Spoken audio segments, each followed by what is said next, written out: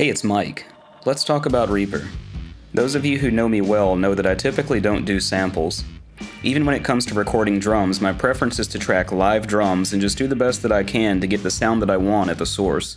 With all that said, I'm fully aware that most modern productions will use some type of samples in order to augment the performances. I was recently made aware of a free sample pack from Black Octopus called the Karen Angry Vocal Samples. If you're not familiar with the term Karen, I definitely invite you to check out Andre Antunes' Karen Metal 3 Victoria's Secret Edition.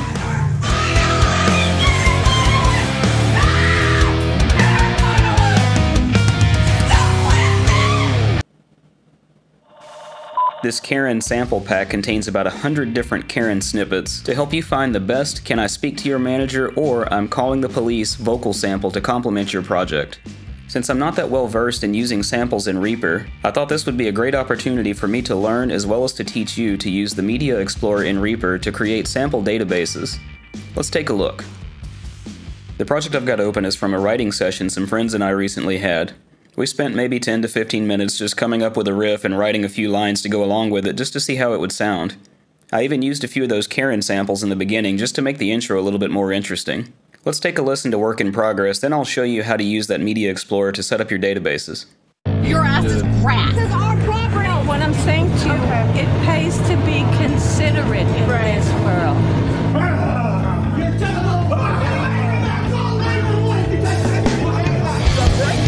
But not having the dogs on a leash and picking up your poop. Yes, well, come on, don't get bad here.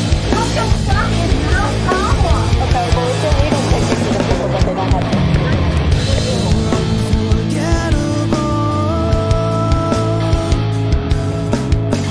Like a child so impressionable. Not too bad for just a few minutes of getting together and having a jam session. Let's go back to the intro and take a listen to a few of these samples isolated. Your ass is grass. This is our property. No, what I'm saying to you, it pays to be considerate in this world.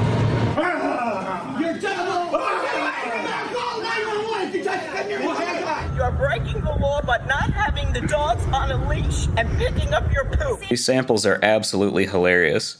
I'll show you the way that I inserted these samples, and then let's take a look at a much more efficient way. I started off by opening up the folder that contains the samples. You pull this over to the correct monitor, and I'll go to my external drive and my Reaper sample library folder, which I actually just created. And inside of that I've got my Black Octopus Sound Karen Angry Vocals sample pack and more subfolders inside of this. What I ended up doing is clicking on each of these and taking a listen to them inside of VLC Media Player and then just dragging them into Reaper. Now that does work. If I move this window down and just grab a random sample and drag it up here, Reaper does import that file. Let's take a listen. Oh God, ooh.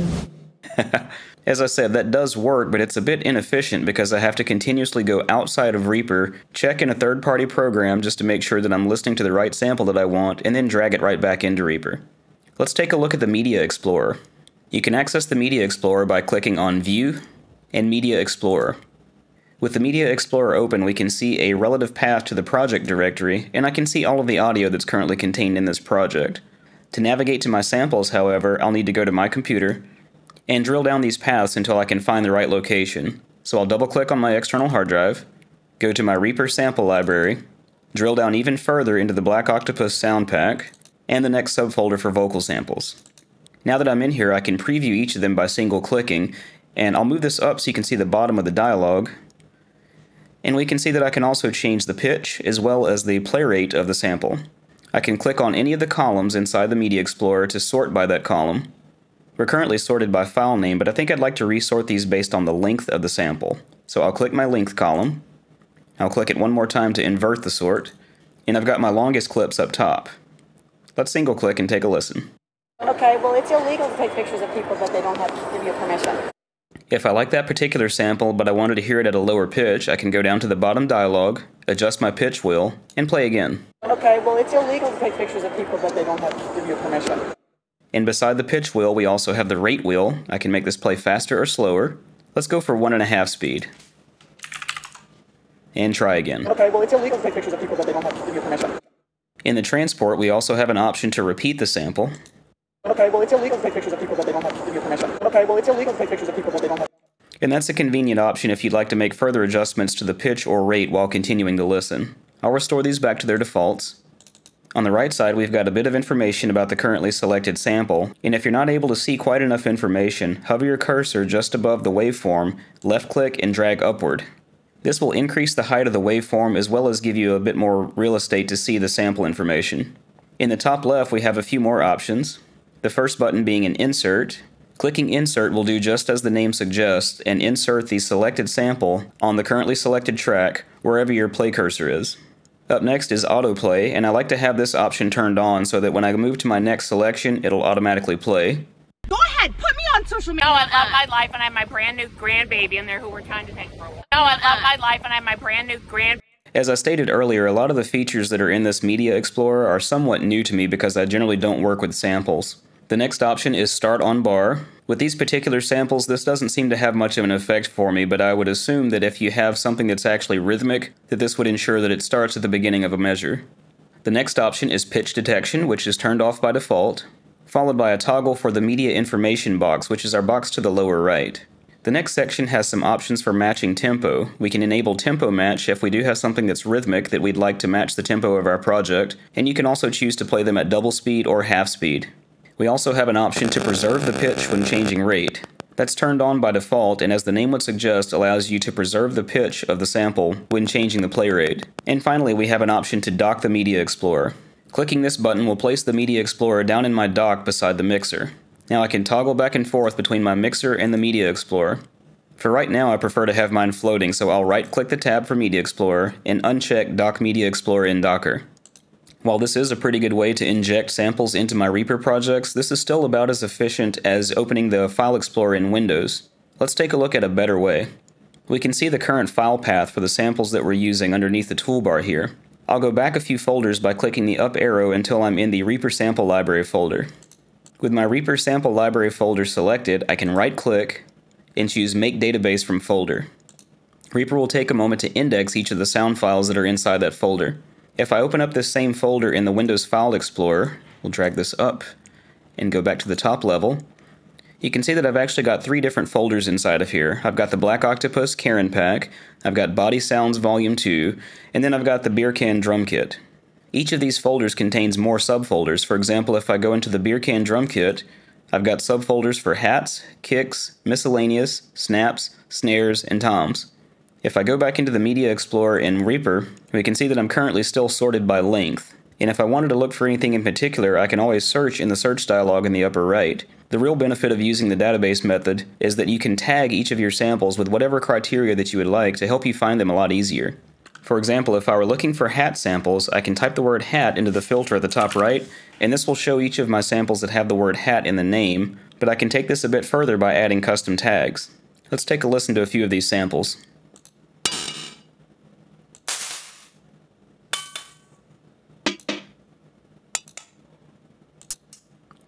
And while there's not necessarily anything that's very distinct about any of these samples to justify tagging, I can right-click any of these samples, go down to Edit Metadata tag, and I can choose to use any of these tags such as title, artist, album, beats per minute, description, or custom tags, and anything else that you see on the screen. If you have a large sample library, it can take you quite some time to categorize and tag all of your samples, but over time you'll have a neatly organized database that allows you to easily find the samples that you're looking for based on your own criteria. And you're not limited to only having one database. If I wanted to make a database specifically for my Beer Can Drum Kit, I can find that path again. We'll go to my external drive, to Reaper Sample Library, and I can right-click Beer Can Drum Kit and make a database from that folder as well. Now I have a new database that's isolated strictly to the files that are inside of the Beer Can Drum Kit subfolder, and since these Beer Can Drum samples also exist inside of the same folder as my Reaper Sample Library, I can write metadata to these files and they'll show up in the opposite sample library. Let's take a look at this file, beercantom2.wave. I can right-click the file, go to Edit Metadata tag, Description, and I'll just make up a tag, your name here, and click OK. We can see that shows up under the description column, but it's in green. That suggests that this is temporary and it's not been written to the file yet. I can right-click the file and choose Write Edited Metadata to Media, and now that tag has been baked into the WAV file. If I go back to my Reaper sample library, one thing that I am finding is that this does not automatically refresh. So I'll right-click the sample library and choose Scan Database for new files, and we can see now that my description tag has popped up in the database. As I said before, this can take a long time to go through and categorize and tag all of your sample files, but hopefully you can see how this will be beneficial in the long run. Let's place this back into the Docker and insert a few samples.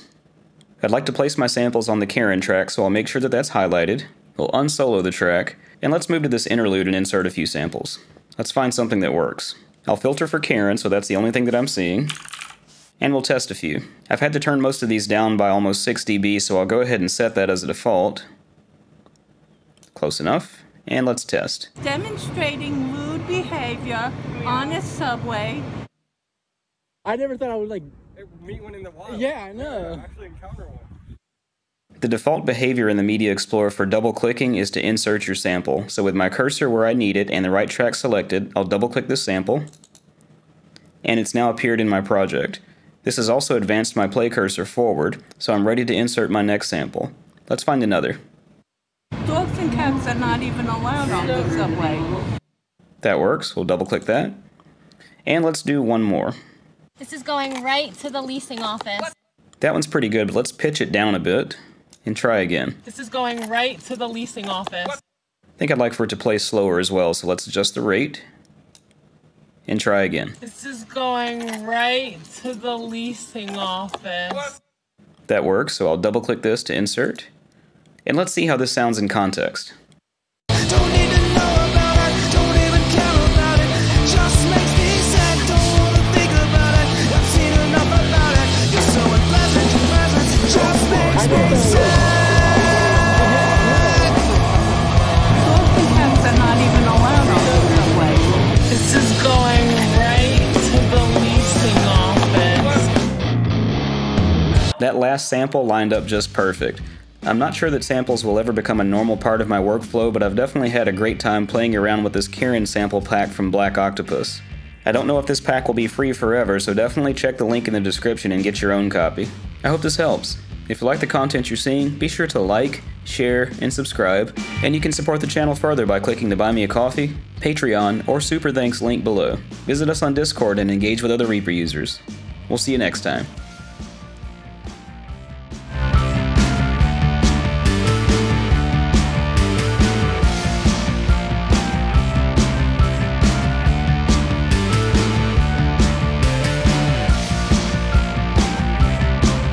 There's a cop right there if you want to tell them. Literally, you guys suck. Okay, he's not. You want me to leave or not? Get out of here. Okay, Karen. Okay. Okay, Karen. Karen! Get out of here. Now, It does matter. There's a cop right there if you want to tell them. Oh, I love my life and I have my brand new grandbaby in there who we're trying to take for me. This is what's killing people, is you're laughing. I can't stop talking as long as you're going to continue to photograph. I never thought I would like. Go ahead, put me on social media. You're a little pop. Seriously. Eventually you will get a ticket. It's that simple. So see, what do? You without your cell phone? What the hell are you doing? You cannot record me. Get the hell away from my house and my dog. It's going to